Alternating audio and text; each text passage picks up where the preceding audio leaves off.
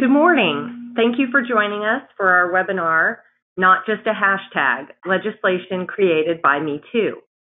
My partner, Amy Halevy, and I are looking forward to what we hope will be a very informative and interesting discussion this morning. But before we get started on our topic at hand, I also wanted to remind you that this is the first in our series of 3 webinars tackling a variety of state and local employment law issues.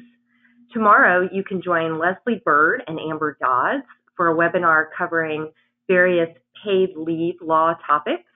And then on Thursday, Bob Nichols will be presenting on drug testing, marijuana, and CBD laws and trends. Each of our programs are available for CLE and various other types of credit. And so you'll receive an email after the webinar with more information regarding that. Lastly, I did want to note that we always try to be respectful of everyone's time.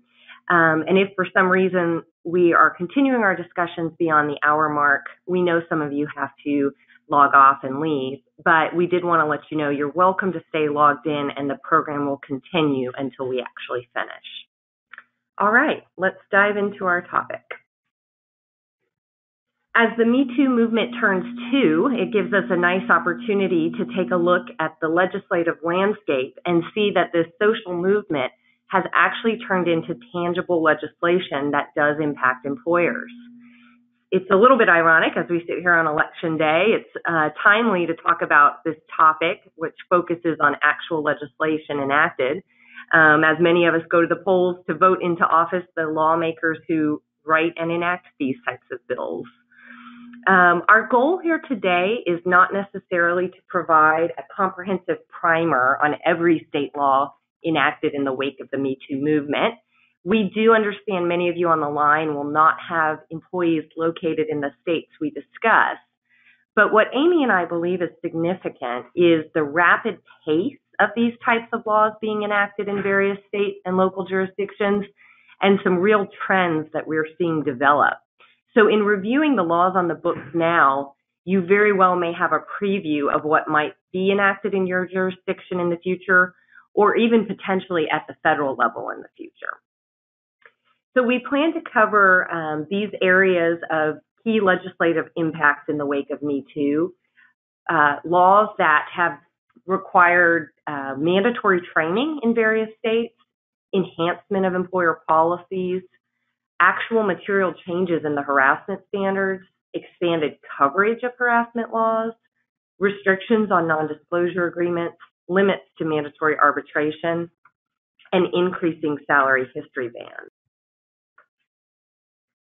13 states have limited or prohibited employers from requiring employees to sign any type of non-disclosure agreement as a condition of employment, or in some cases as part of settlement agreements. This is something that has typically been very common for employers to use. Confidentiality agreements during the scope of the employment relationship, or in a settlement agreement, clauses and provisions that state something to the effect of this agreement, the discussions, and the underlying facts leading to this agreement are confidential. And certain states and localities are now saying that employers can no longer use these tools. 10 states and New York City have enacted various prevention measures, such as mandatory training and very specific policy requirements for employers.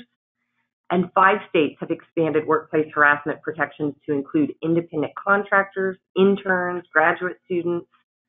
So we're seeing the expansion of potential areas of claims for employers.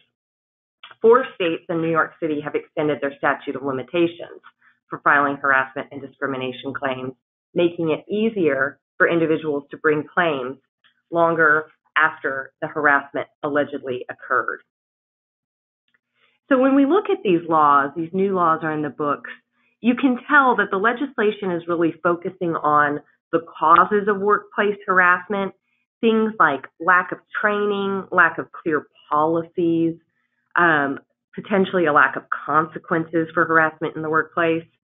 The laws are also targeting procedural mechanisms that permitted bad behavior in the workplace to continue without redress.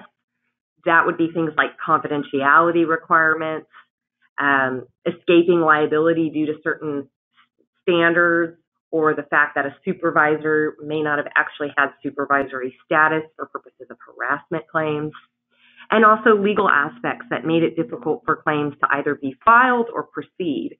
Things like an employer being too small, so they're not actually covered by the harassment laws, or an individual is not a covered worker because they're a contractor, or statute of limitations periods being so brief that individuals didn't necessarily have time to file their claims. So the first topic that we'd like to cover is mandatory training laws that have been enacted. And what we're seeing in the area of employer training on sexual harassment is the expansion of the type of employers required to provide training, an increase in the frequency requirements of such training, and really specific elements that are required for training in order for the employer to meet its requirements. And again, you can tell that the legislative goals are promoting prevention strategies in an effort to stop harassment in the workplace before it begins, and if not, to ensure that the workforce understands what to do in response. So diving into some examples of actual state laws, California previously only required employers that had 50 or more employees to provide sexual harassment training to supervisory employees just once every 2 years. Under its new law, the 50 employee threshold has been reduced to employers with just 5 or more employees being required to provide at least 2 hours of interactive sexual harassment training and education to all supervisory employees. And here's another expansion, at least 1 hour of such training to all non-supervisory employees. And so again, whereas before didn't necessarily cover your smaller employers, didn't necessarily cover non-supervisory employees, California says everybody's covered now in those areas. The training in California can be completed by employees individually, or it could be part of a group presentation. Also, with respect to the time requirements, it can be completed in shorter segments as long as the applicable total hourly requirement is met. In Connecticut, we'll see a very similar trend. Only previously law required employers with 50 or more employees to train supervisory employees. Now Connecticut has taken it down to cover employers with 3 or more employees to provide sexual harassment training to every employee. And again, those with even fewer than 3 employees are required to provide that training at least to supervisory employees. And with respect to penalties for failing to meet these requirements, in California, the Department of Fair Employment and Housing can issue an order mandating the training. In Connecticut, the penalties are a little bit more meaningful in the sense that an employer can be subject to a $1,000 fine for failing to provide training. And the law is not clear if that $1,000 is per employee.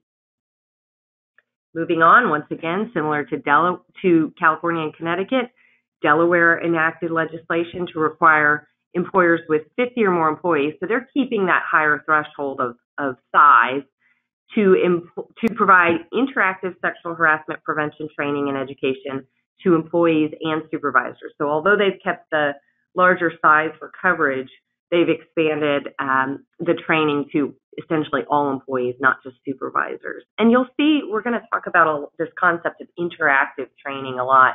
Something, again, a trend that we've seen in these laws. And what does that really mean?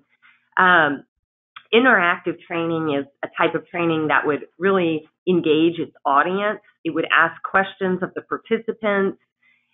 It would answer participant questions. It might engage role-playing activities and group discussion. So it's really aimed at, as opposed to an individual just being spoken to, that the individual is actually engaged in the training process. Illinois has enacted legislation that requires its professions that have continuing education requirements to include at least 1 hour of sexual harassment prevention training in those requirements. And the Illinois law is very specific in terms of what the program must include, an explanation of sexual harassment, examples of conduct that qualifies as sexual harassment, summary of relevant state and federal provisions and remedies, and a summary of the employer's responsibility in preventing, investigating, and correcting sexual harassment. And the Illinois law, again, provides for some monetary penalties for failing to comply can be up to $5,000 for a repeat offense. All right, now I'm going to go ahead and turn it over to Amy, and she's going to compare the New York City training requirements with the New York State training requirements for us. Thanks, Becky. So in response to Me Too, both New York State and New York City have enacted legislation that requires employee training on sexual harassment. And there are a lot of similarities between the state and the local requirements, which is very good for New York employers with employees in both the city and the state. One such common requirement is that they require, as Becky just talked about, this interactive training. And as Becky noted, that's definitely something we're going to see in most, if not all, of the state legislation. The New York State legislation took effect on October 9th, 2018, and it applies its training requirements to every company with employees in New York State. Doesn't matter how big or how small you are. In New York City, though, the training requirement only applies if you're an employer with 15 or more employees. Another difference between the two laws in New York State and New York City is that in New York City, they've stated that they encourage employers to train their independent contractors, particularly those who are working at the employer's workplace, are interacting with the employer's staff, and are anticipated to work more than 80 hours in a calendar year and for more than 90 days. Again, we're going to see this trend of states trying to include independent contractors, or at least strongly encourage, in the case of New York City, employers to train their independent contractors. And it's probably a good idea for employers. If you've got independent contractors who are there for a considerable period of time, working alongside your other employees, it's probably a good idea to think about including them in some type of training. All New York State employers were supposed to have completed the training for employees by October 9th this year, and then there's an annual requirement thereafter. For New York City, you've got a little bit longer. It's December 31st, 2019. New York City training requires bystander intervention training, which we're definitely seeing a trend with regard to this type of training. In fact, the EOC sample training program includes bystander intervention training. And it was something mentioned in that EOC task force on harassment that came out a few years ago. Bystander training is really designed to give employees tools to try to stop harassment. And it's focused not just on the person who's the recipient of the conduct, who the conduct is directed to, but just somebody who happens to hear it or be standing by. And the goal is to try to tell those people, you also have an obligation, a requirement to really help us stop the sexual harassment. New York City has developed a training program that it says satisfies both the state and the city requirements, so that's something to think about. And it will include this bystander intervention training that we just talked about. In terms of the elements of the training, there's a lot of similarity between the two. And frankly, there's a lot of similarity between not just New York State, New York City, but the trends we're seeing in other states. Elements including an explanation of what sexual harassment is, consistent with the guidance in that state, in this case, New York, including examples, something Becky just mentioned. It also requires that the employer provide information on the applicable laws and information on the forums available to employees to adjudicate complaints, meaning filing a charge of discrimination and or a lawsuit. I think this is really important to note because think about sort of how we've done training in the past. We haven't always encouraged employees in training programs to show them how you file a charge of discrimination, or this is where you go to file a lawsuit. So this change, which is, again, part of a bigger trend, is something that's, I think, important to pay attention to. As noted, the elements of New York City's required training are very similar to New York State, include explanation of what it is, examples, etc. The training module I mentioned for New York City, you should feel comfortable using that with regard to both New York State and New York City, but keep in mind, employees still need to be informed of the employer's internal complaint process, which obviously is going to be different with each employer. So you don't want to just feel like you can give them that New York City training and that will be enough. You have to make sure they understand as part of that training what your employer particular requirements are or process is for making an internal complaint. One thing that's important to keep in mind about these new requirements is that you should look at the state's rules with regard to record keeping, because they also vary from state to state. The record keeping requirements, for example, in New York City, are that employers are really just encouraged to keep a signed employee acknowledgement of training. But in New York City, employers are actually required to maintain records of employee training, and that goes for at least 3 years. And that includes a signed employee acknowledgement of the training, but that can be in an electronic form, which is going to make many employers happy. So that takes care of mandatory training. Becky, why don't you start us off on some of the other changes we've seen? All right. So the first topic here is new policy notification requirements. And again, the legislator focused on how employees, are made aware by employers of the employer policy on sexual harassment, discrimination, and their rights to be free from those things in the workplace. No anti-harassment or anti-discrimination law would be effective if individuals in the workplace are not aware of those laws and their protections. And so these various state and local laws are focusing on making sure that employees and other workers are aware of their avenues to combat harassment, discrimination in the workplace. And we've seen in 2018, California, Delaware, Illinois, New York City, and Vermont enacted legislation requiring employers to post or share with their employees information about their rights to be free from sexual harassment in the workplace. Then in 2019, Connecticut and Oregon followed. Connecticut is interesting in that its requirements also include providing employees with a link to the Connecticut Commission on Human Rights and Opportunity Sexual Harassment website. So not just having your own policy prohibiting it, but actually showing them where they can read about it and where they can lodge complaints. Oregon's also has a little bit of unique elements. Not only does the policy prohibiting harassment have to be provided at the time of hire, but if an employee actually comes to the employer and discloses information about concerns regarding discrimination and harassment, the employee has to be reminded and given the policy. Moving on from policy notification requirements, certain aspects of employer policies are required to be enhanced.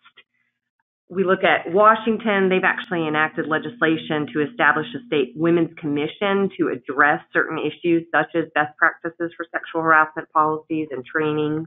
Their state EEOC is convening a working group to develop model policies, again, something that Amy talked about that occurred in New York, and best practices to prevent sexual harassment in the workplace.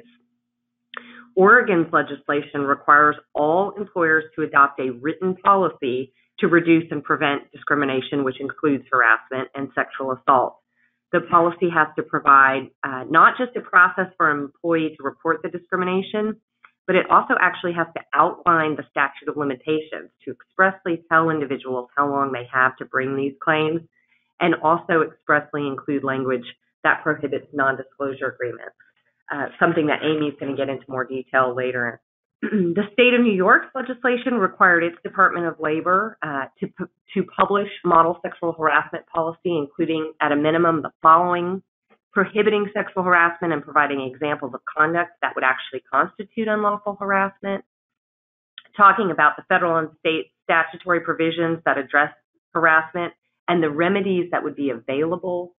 And it has to include a standard complaint form, which this, again, is a development that is very different from what we would typically advise employers in the past. This would be an actual form that makes it very easy for individuals to lodge a complaint and start that process. More requirements in New York include a procedure for the timely and confidential investigation of complaints and ensuring due process. Previously, the model policy was going to require investigations within 30 days of an employee's report. They have changed that to say as soon as possible. They've also, initially, the model policy was going to require a zero tolerance policy for sexual harassment and retaliation. That actually has been removed, which really brings the state's guidance in line with the EEOC's position, which disfavors the use of that term. The EEOC sees that zero tolerance policy language actually as a deterrent to employees reporting, so that's been removed. But also the New York policy requires investigation documents to be kept in a confidential location. And this is really important. It notes that written documents of the investigation need to include the basis for the decision regarding the resolution of the complaint, not just a statement of any corrective action that will be taken. The New York employer policy has to inform employees of all available forums for adjudicating sexual harassment complaints. Again, something that we wouldn't necessarily have previously done. Now the policy has to be clear where employees can bring claims. And we've just got the link here for the New York information that you can peruse. Because there's a lot of requirements, many employers want to just follow the model policies and use the toolkit there. But know that these documents contain the minimum standards, and you can adopt your own as long as it is compliant. All right, now I'm going to pass it off to Amy. She's going to cover a really significant development, which is a material change in the harassment standard in certain jurisdictions.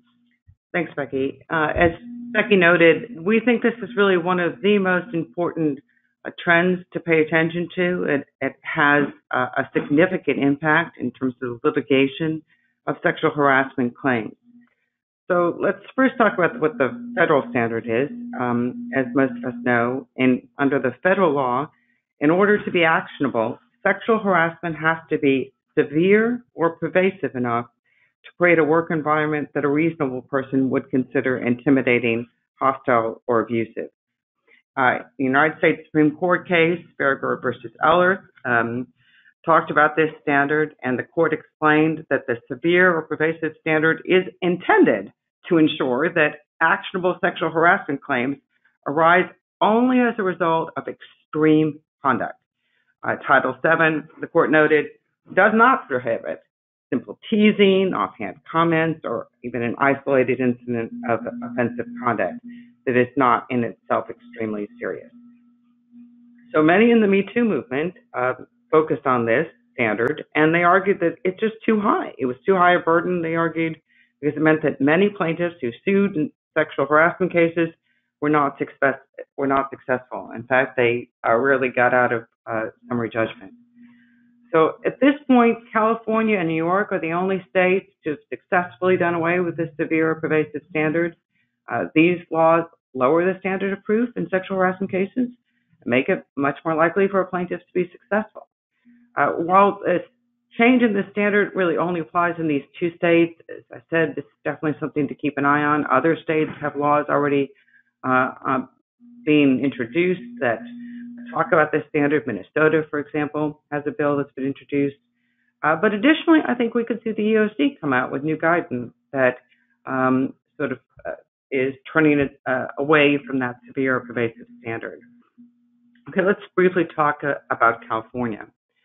In California, the law makes clear that a single incident of harassment is sufficient to create a hostile work environment if the harassment has unreasonably interfered with the employee's work performance or created an intimidating, hostile, or offensive working environment. And that's important. Obviously, we've always known that one incident could be severe, particularly if it's some type of sexual assault. But in most sexual harassment cases, we're relying on the fact that, a single incident alone is not going to be sufficient. So that's a big change. Also, the California law says that the victim, the employee, need not prove that his or her productivity declined due to the harassment. It's sufficient to prove that the harassment made it more difficult to do the job. This is also an important change. Really, employers typically would point to employees who were performing well, maybe very successful at their jobs, and when those employees were claiming that they had experienced sexual harassment that was severe or pervasive, had this significant impact on them, employers would say, well, wait a minute, it couldn't be that significant because you're performing well. And obviously then employers would say, it's not so severe and it didn't have that type of impact on you. But now California has clearly rejected that standard. The California law makes it clear, and this is particularly interesting, that the new legal standard applies to all workplaces, regardless of whether a particular occupation has historically been associated with a higher frequency of sexually related comments or conduct more than other occupations. I thought that was a particularly unique statement. It's likely meant to respond to the argument we've heard in some industries, perhaps like the oil and gas industry, that have male-dominated work environments, where employees, some have tried to argue, should expect in those types of industries that are male-dominated, perhaps they should expect some level of horseplay or sexist comments. I'm not saying that's the right thing, but I think that's an argument we've seen. But California, again, has clearly rejected that. Like California, the New York state law instituted a lower burden of proof for claims. Interesting, New York City actually abandoned severe or pervasive, that's the standard in 2005. But New York eliminated the standard very recently in that new legislation, effective October 11, 2000 this year. Harassment on the basis of sex or other protected categories will be an unlawful discriminatory practice in New York, regardless of whether the harassment would be considered severe or pervasive under precedent applied to harassment claims. This legislation applies to all discrimination and harassment claims, so it's not just claims based on sexual harassment. The New York state law also did away with one prong of the Faragher-Ellerth affirmative defense. They did away with the component, that part of the defense, which talks about that the employer can get out of liability in part by showing that the employee didn't make a complaint. Remember, Faragher-Ellerth, that Supreme Court case provided there was an affirmative defense to supervisor sexual harassment as long as it did not culminate in a tangible employment action. If the employer exercised reasonable care to prevent and correct promptly any sexually harassing behavior, and also that second prong, if the employee unreasonably failed to take advantage of any preventative or corrective opportunities provided by the employer or to avoid harm otherwise. So in New York, they've done away with that second prong. Other limits to employer liability presumably still apply. For example, conduct, we think, should still have to show that a reasonable person would have found it to be offensive in order for the employer to be liable. Also, they didn't seem to change the coworker harassment standard. So in that situation, when you're just dealing with coworker harassment, not supervisors, arguably the employer is only liable if it knew or had reason to know of the harassment. Given the changes in California and New York, it may be advisable for employers in those states to think about what type of training it should engage in for its employees. If they need some type of workplace stability training or impose a workplace stability code where, they know in those states the standard is going to be lower, just to make sure employees really understand that even, tasteless humor or offhanded remarks could result in company liability. We are probably going to see an increase in claims in those states. We haven't yet, but we think it is likely going to be the result.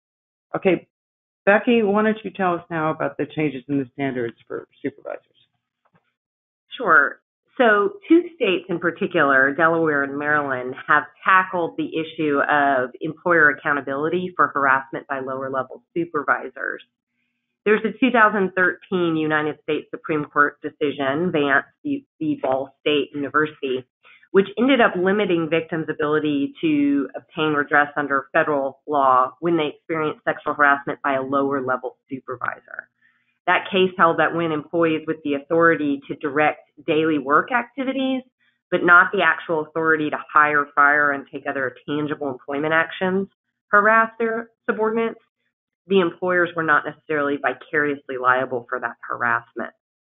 Now, again, an employer doesn't have to have liability only when a supervisor harasses, but the threshold for liability for the employer goes down significantly. The employer becomes vicariously liable for that supervisor's behavior. So in carving out lower level supervisors, again, this makes it harder for individuals to bring successful claims. So Delaware has now said that a supervisor includes not just an individual who's empowered to take actions to change the employment status of an employee, but also anyone who directs the employee's daily work activities. Maryland similarly includes those that have the power to make decisions regarding the employee's employment status, and also those who direct or supervise or evaluate employees. So in addition to expanding who's a supervisor for purposes of vicarious liability, some states, Delaware, Vermont, and Illinois, have actually included expanded worker coverage. Employees covered by sexual harassment protections for Delaware now include unpaid interns and applicants, also joint employees. In Vermont, the protection against sexual harassment and the liability imposed on companies has been expanded to all people engaged to perform work or services, independent contractors, volunteers, and interns. Same thing in Illinois, contractors, consultants, and any individuals who are contracted to perform services. And so this is a significant development because employers in these states now have more exposure to claims from all types of workers, not just employees. And it also places a burden on the company to take a more active steps to engage and supervise workers that are traditionally have been treated very differently than employees. Most employers know that in an effort to avoid contractor misclassification risks, the general approach has been not to provide any type of training to independent contractors or have your policies cover employees and contractors the same way. But now employers in states that offer harassment protection to these service workers need to think about things like providing training, and Amy touched on that earlier, and having policies in place that prohibit harassment of contract workers. This coverage has also been expanded in Maryland, and New York expanded on existing 2018 legislation by passing legislation in 2019 to ensure that all of these service providers are protected not just from sexual harassment, but actually from all forms of discrimination in the workplace. In addition to expanding the types of workers that are covered by harassment protection, certain legislation has expanded the types of employers that are covered by harassment legislation. 2 states and New York City have extended anti-harassment protections to smaller employers. Maryland has gone ahead and extended its protection from all forms of harassment to all employers, regardless of size. The same has happened in New York. And again, in New York City, they enacted legislation to extend gender-based anti-harassment protections to all employers, regardless of the number of employees.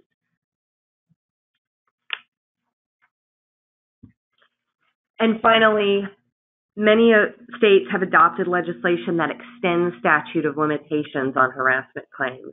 Again, this is something that employers are likely to experience more claims because now employees will be less often time barred.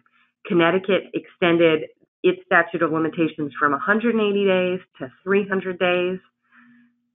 Maryland took it further, extending its statute of limitations for filing claims with its state commission from 6 months all the way up to 2 years, and then from 2 years to 3 years for filing workplace harassment claims in court. New York extended its statute of limitations from 1 to 3 years, the state, as did the city. And finally, Oregon extended its statute of limitations all the way from 1 to 5 years to file a complaint with its state harassment agency. All right, Amy, why don't you take us through the topic of secrecy and developments in an employer's ability to keep harassment claims quiet. All right. In this next section, as Becky mentioned, we're going to focus on confidentiality of sexual harassment claims. We're going to touch briefly on restrictions on non-disclosure agreements, or NDAs, as well as other areas where state legislation has been enacted to try and ensure that sexual harassment claims remain public. We're also going to briefly discuss a change in the most recent federal tax law that deals with this topic. An employer's ability to maintain confidentiality of sexual harassment claims has certainly been challenged in the Me Too era. It's something we hear a lot about. It's been challenged because the argument is it's a mechanism that allows bad behavior to continue. I mean, you can look even at the most recent example of what came out with this, the Matt Lauer issues, and the focus now, obviously Matt Lauer is gone, but the focus now is what NBC knew and when, and whether or not NBC had actually previously entered into settlement agreements with other women who claimed to have been sexually harassed. And they did that to keep them quiet and allow the alleged harassment to continue. The focus on confidentiality in the Me Too era has manifested itself on the state level primarily in two ways. First, laws that limit the employer's ability to enter into non-disclosure agreements. And second, laws that limit confidentiality provisions in settlement agreements. It is important to note, I think, when we're talking about NDAs, that many employers have NDAs and confidentiality agreements with their employees, and most really deal with things that are perfectly fine, like intellectual property or company trade secrets.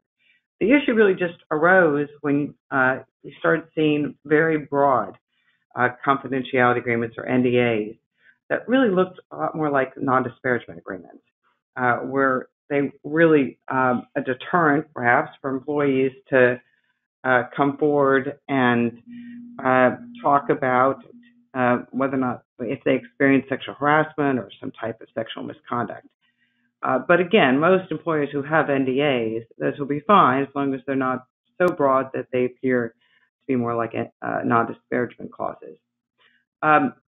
Although the focus on this webinar is on state laws, I think it's interesting that the federal government has been doing something in this area. In February of this year, the Empower Act was introduced in the U.S. Senate. And if you want to know what Empower stands for, it's kind of a mouthful. It is ending the monopoly of power over workplace harassment through education and reporting. And that bill, among other things, prohibits employers from requiring non-disclosure and non-disparagement agreements as a condition of employment. A similar bill has actually been introduced in the House, and both are in committee. All right, so let's go back to state laws briefly. There are a number of state laws on this topic, so I'm not going to go into too much detail on each one. California, not surprisingly, is one of the states that now prohibits NDAs that would prevent employees from disclosing unlawful workplace conduct, including sexual harassment. Illinois has also enacted a new law prohibiting confidentiality provisions that prevent employees from disclosing truthful information about discrimination, harassment, or retaliation. It is important to note that the Illinois law has a fairly easy process employers can follow if they want to have confidentiality provisions in agreements. The confidentiality provisions are going to be allowed when they are a mutual condition of employment, negotiated in good faith, and acknowledge the employee's right to report allegations to the appropriate government agency or official, participate in agency proceedings, make truthful statements required by law, and request and receive legal advice. Under Illinois law, the agreement must demonstrate actual, knowing, and bargain for consideration from both sides. Both Maryland and New Jersey are states that have enacted similar laws, as well as others like in Tennessee that expressly protect employees from retaliation if the employee refuses to sign an NDA covered by one of those statutes.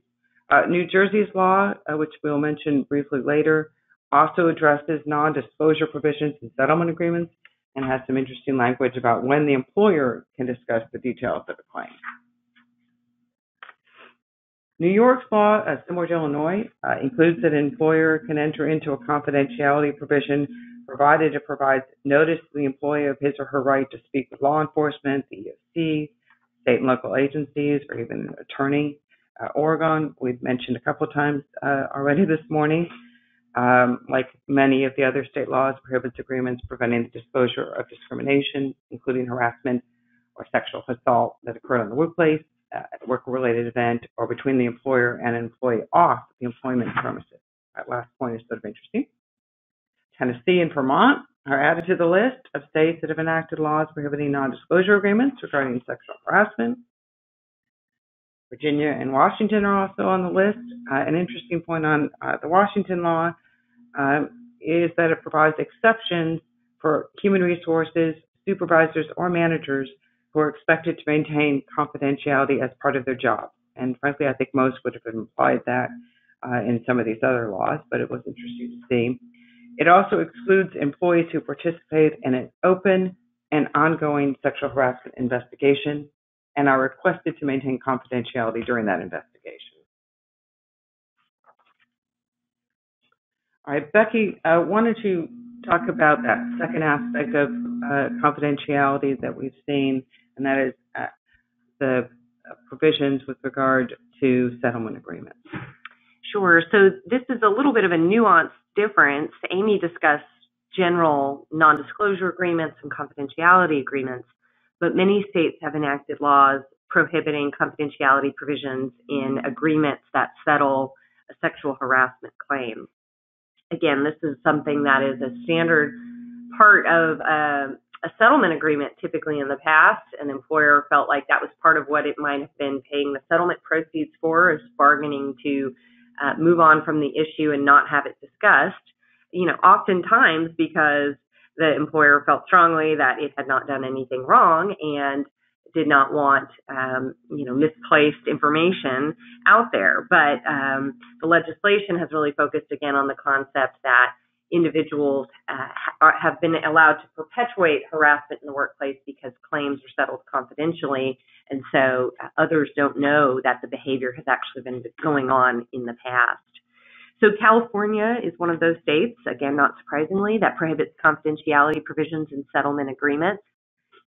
Interestingly, though, the law does not apply to pre-litigation settlements, so it does only apply to claims that were filed in court or filed in an administrative action.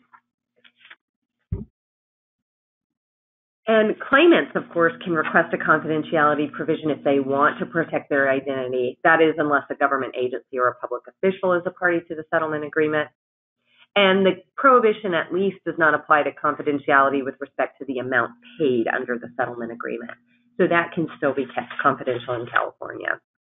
In Illinois, employers have been prohibited from unilaterally imposing a provision in a settlement or a termination agreement, so more broadly an agreement that may be signed pre-litigation that prohibits these disclosure requirements. Illinois has taken an interesting approach and provided the opportunity for a confidentiality provision where it's the documented preference of the employee and is mutually beneficial to both parties. Now, what that means, how you would prove it's mutually beneficial to both parties, we have yet to see. But here's some elements that you'll recognize from another law that most folks are familiar with respect to separation agreements. The employee has to be told they have the right to have an attorney review the settlement agreement. There has to be consideration for the confidentiality. The provision can't waive future claims of harassment, discrimination, or retaliation. And the employee has to be given 21 days to consider the agreement and 7 days to revoke the agreement. So someone very creatively took the elements of the Age Discrimination and Employment Act and said, hey, that makes sense in terms of confidentiality agreements in settlement agreements in Illinois. Nevada has enacted legislation prohibiting employers from including language in a settlement agreement, again, that prohibits the disclosure of facts and circumstances related to a civil or administrative action related to sexual harassment or discrimination. Again, the amount of the settlement can still be kept confidential. And New Jersey has said that any non-disclosure in a settlement agreement is unenforceable against the employee if it has the purpose or effect of concealing the details related to a claim of discrimination, retaliation, or harassment.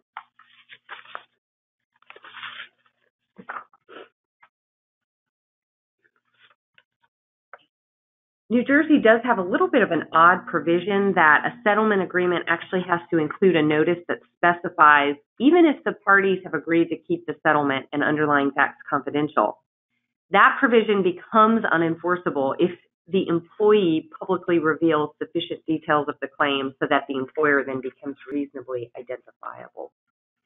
The New Jersey legislation also creates a new form of retaliation that employers need to be careful about.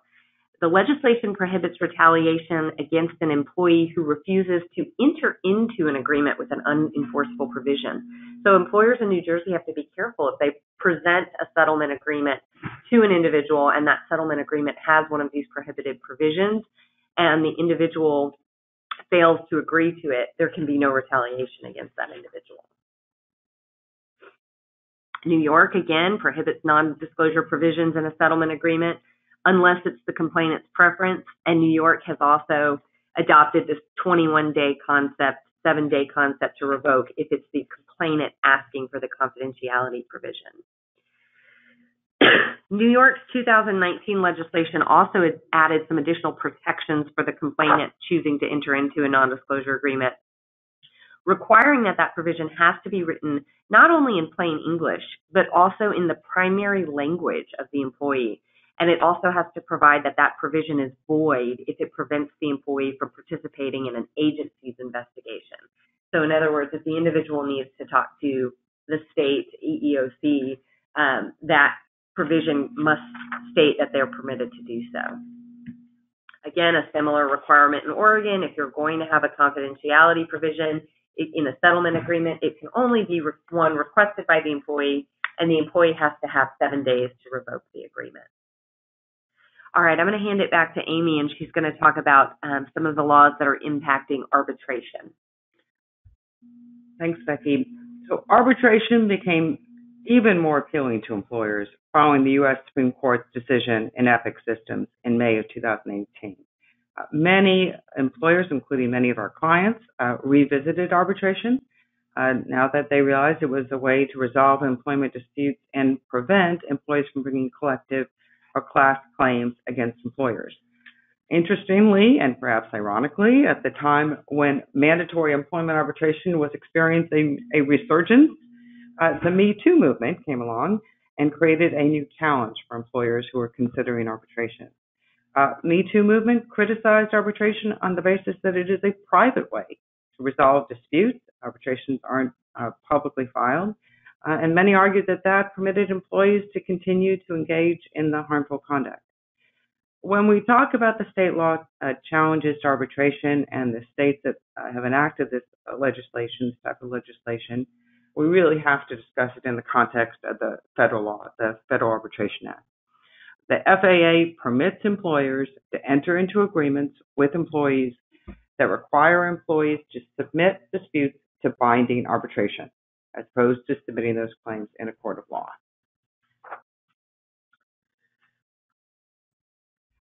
Despite the strong language in the FAA, though, a number of states have enacted laws to ban employers from requiring employees to arbitrate sexual harassment claims, as well as, in some cases, discrimination claims in general.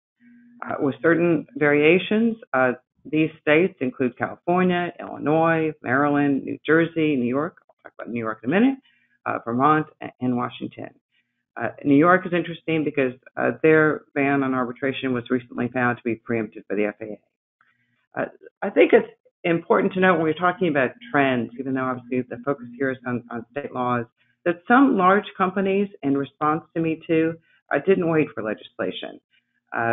Companies including Microsoft, Google, Facebook, Uber, Lyft, and eBay agreed to no longer require employees to arbitrate sexual harassment claims.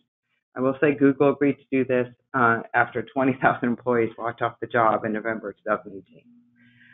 Some of the laws prohibiting mandatory arbitration, California would be an example of this, apparently recognizing the FAA issue, do include language that the law excludes a written arbitration agreement that is otherwise enforceable under the FAA. Some of the laws, Maryland and Vermont would be two of these examples, do not actually specifically mention arbitration, but provide that any provision that waives a substantive or procedural right or remedy to a future sexual harassment claim, or, for example, in New Jersey, all discrimination claims, those types of agreements would be null and void as against public policy. While that language is broader, doesn't specifically mention arbitration, it's certainly been interpreted to include arbitration. Interesting to note, again, in this area, the states have been enacting laws that the federal lawmakers have been unable to pass. Federal law lawmakers have tried. There was the Ending Forced Arbitration of Sexual Harassment Act of 2017 that attempted to outlaw arbitration for allegations of sex discrimination. That bill did not even advance beyond committee and is certainly dead at this point. As with many of the state laws we've talked about, but frankly, particularly in this arbitration area, employers are wondering whether there's a preemption issue and whether, in this case, the FAA is going to preempt state laws banning or restricting mandatory employment arbitration. Certainly, the United States Supreme Court could not have made it clearer that state laws that interfere with arbitration's fundamental attributes are inconsistent with the FAA and are preempted. Just this year, New York's law faced this challenge and lost. The Southern District of New York in Lateef versus Morgan Stanley held that New York's ban of mandatory arbitration of sexual harassment claims was preempted by the FAA. The court noted that the FAA sets forth a strong presumption that arbitration agreements are enforceable, and this presumption is not displaced by New York state law. When we discuss the FAA's preemption of state laws and possible action by the United States Supreme Court ultimately, we should keep in mind a couple of things. First, the current and likely near future makeup of the United States Supreme Court, which has already ruled in favor of arbitration in landmark decisions in the past 2 years, is extremely unlikely to read the FAA as allowing states to circumvent the fundamental attributes of arbitration when it comes to sexual harassment. Additionally, when we analyze this issue, I think it's important to note that the Supreme Court's not going to be able to look at language either in the FAA or in Title VII that would support carving out sexual harassment claims from the party's right to agree to arbitration. And just as a note, when you look at the Supreme Court cases on this topic, certainly Epic Systems, LAMPS Plus, but take a look as well at Kindred Nursing Systems versus Clark, which was a February 2017 U.S. Supreme Court case, which held that the FAA preempted a Kentucky state law regarding arbitration, limited arbitration. So where does this leave the state anti-arbitration laws? Congress could amend the FAA to permit state laws that prohibit arbitration of sexual harassment claims. Probably unlikely, but possible. Another option may be for states to attack this issue a little differently.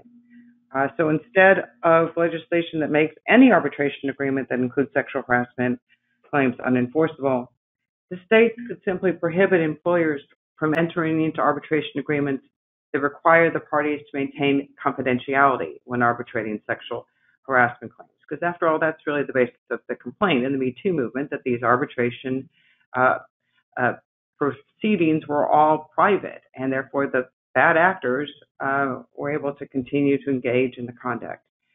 It is interesting to note that although the American Arbitration Association and JAMS rule, which are procedural programs that many employers use with regard to arbitration, while their rules require arbitrators to maintain confidentiality, there is no AAA or JAMS rule stating that the parties must keep the facts confidential, although that's something that employers sometimes have in their own agreements. While laws prohibiting confidential arbitration of sexual harassment claims, while those types of laws might appease the Me Too movement, it's not going to make employers feel much better about this, because obviously employers, one of the things they like about this, about arbitration, is that it is in fact confidential, but it's not in the public domain. One recent change in the law in response to Me Too that actually took place at the federal level is worth noting. It's a provision in the new tax law that was signed by President Trump in December of 2017. The new tax law addresses the tax deductibility related to sexual harassment settlements and states that no deduction shall be allowed for any settlement or payment related to sexual harassment or sexual abuse if such settlement or payment is subject to a non-disclosure agreement. Also applies to any attorney's fees related to such settlement or payment. This provision got some press, although perhaps not as much as we were expecting. And it was a little confusing at first because it on its face didn't distinguish between employees and employers with regard to the deduction. But that has been clarified now. The Joint Committee on Taxation has stated that any attorney's fees incurred by the beneficiary of the settlement or recipient of the payment are not subject to this rule. The IRS informal guidance in their frequently asked questions also states that recipients of settlements or payments related to sexual harassment or abuse are not precluded from deducting attorney's fees related to a settlement. So it only applies to the employers in terms of losing that deduction. All right. So when we think about what this means to employers, we thought it'd be helpful to come up with sort of an example, which I did take this from somewhere else because I thought it was particularly helpful.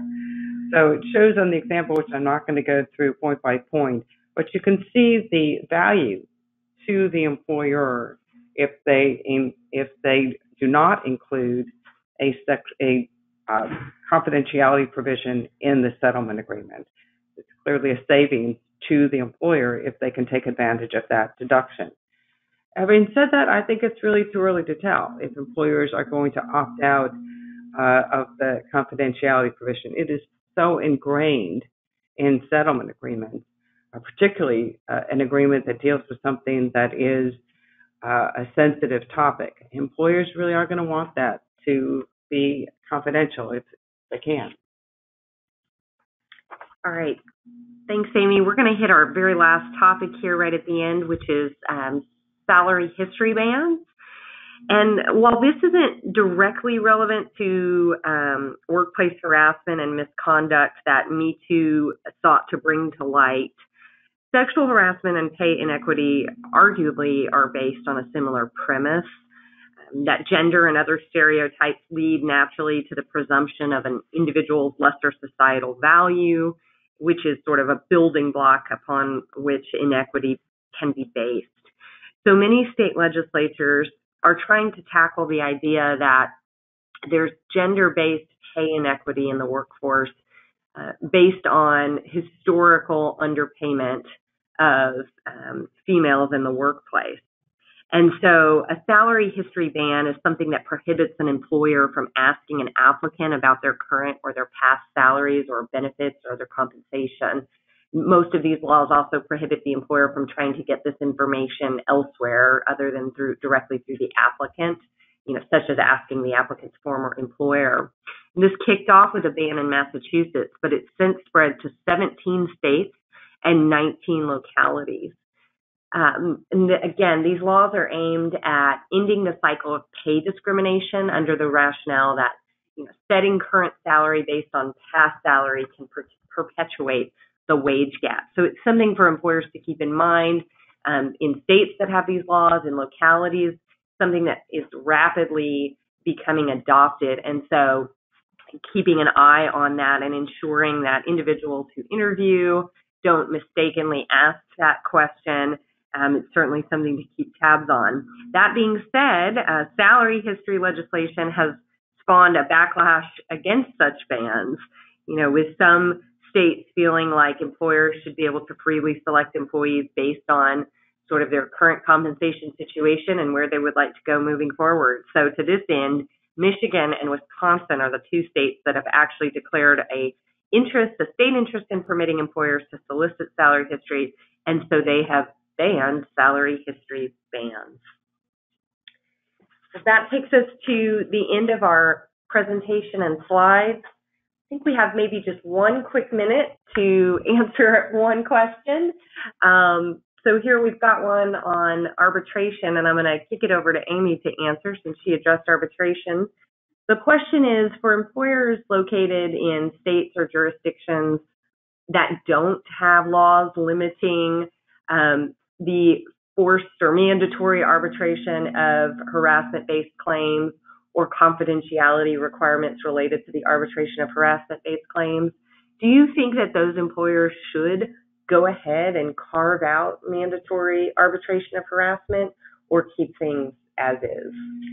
It's an interesting question. I think with regard to arbitration, I would focus on 2 points. in that question. First, these state laws that are banning arbitration with regard to sexual harassment claims, I think are subject to significant challenge from the FAA and may be preempted. The other point is just that with regard to sexual harassment, I wouldn't carve that out if you don't have to, partially because I think employers could face a backlash against employees who might have a claim of harassment based, for example, on race or national origin. And they might argue, why do I have to arbitrate my claim when somebody who's making a sexual harassment complaint doesn't have to arbitrate that claim? So for those two reasons, primarily, I would not do that carve out unless they have to because of one of these state laws. All right. Thanks, Amy. All right. Well, that wraps up our webinar. Again, we hope it was informative, and you'll get an email following up regarding slides and CLE credit. Thanks, and have a great day.